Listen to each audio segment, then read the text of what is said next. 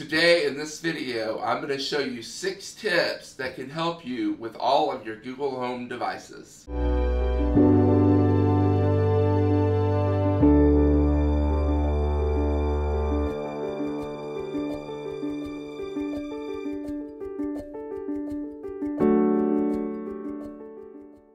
Hey smart home enthusiast, I'm Kyle Wright and I'm your smart home butler. If you want to be empowered, educated, and informed about smart home technology, go ahead and take a moment, subscribe to our channel, and hit the bell so you can get notifications about future videos. So my first tip for Google Home devices is the remember function. This is great for if you need to remember where you've put something. For instance, not too long ago, I asked Google to remember that I had put the passports for our vacation in our nightstand. So then, later in a couple of weeks, when I need to remember where my passports are, I can just ask Google by saying, "Hey Google, where is my passport?" And she will very kindly say that she remembers you telling her that they are in the nightstand. So, it's a really awesome feature if you're really bad about forgetting where things are. My second really cool trick that you can use with Google Home is you can actually use Google Home to call phone numbers. Whether that be you're looking for the nearest pizza place to order food from, or you want to call your grandmother. You can set up contacts with Google Contacts and even call numbers from Google Maps using your Google device. I think this is a really awesome feature, so you don't always have to pull out your cell phone. My third tip is that you can say multiple commands in the same sentence and Google will follow those. So let's say you want to turn off the living room lights and turn on the kitchen lamp, then you can say that in the same phrase by saying, "Hey Google, turn off the living room lights and turn on the kitchen lamp."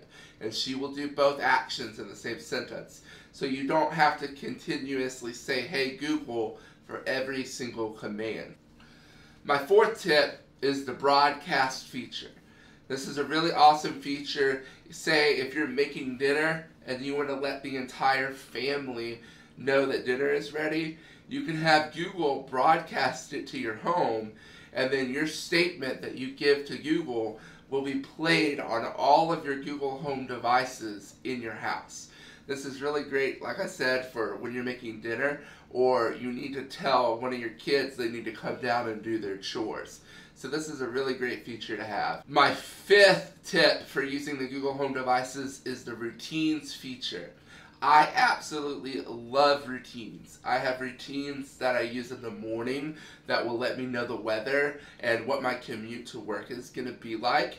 I have routines in the evening that make sure that all of my lights in my home are turned off. My fifth tip for the Google Home devices is the routines feature. This is a really awesome feature that I use in the morning when I'm getting ready for work to have Google tell me the daily news and what my commute's going to look like and whether or not I'm going to need a raincoat that day. Or in the evening, I use routines to make sure that all of my smart lights in my home are turned off so that I'm conserving energy. You can also use routines to control things like your thermostats, your cameras, really anything that you can add in Google Home, and there's a statement that you can give to Google. You can set up different times and places that those commands and routines are run. So this is a really great feature for automating your home. And then my sixth and probably most favorite feature is that the Google Home devices have a voice match technology.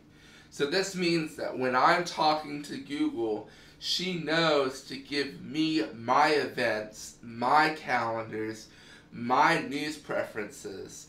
And then if my wife is talking to the Google Home, then Google Home knows to give her calendar events and her news preferences. Because we are two different people, we like to know different things about what's going on in the world. Google is able to set those preferences up even down to the fact that Google knows where both of us work, and so she can give us curated and personalized traffic information for us getting to our place of work based on us saying the, what is traffic like today statement. So the voice match feature is really awesome. So question for this video, let me know in the comments below, what features do you wish the Google Home devices had for you to use? I'm really curious to see where home automation is going to go. So let me know what you think in the comments below. If you found this content helpful, take a minute, subscribe to our channel, hit the bell so you can get more updates for future videos from Right Near Home. And I hope to see you next time. Keep automating.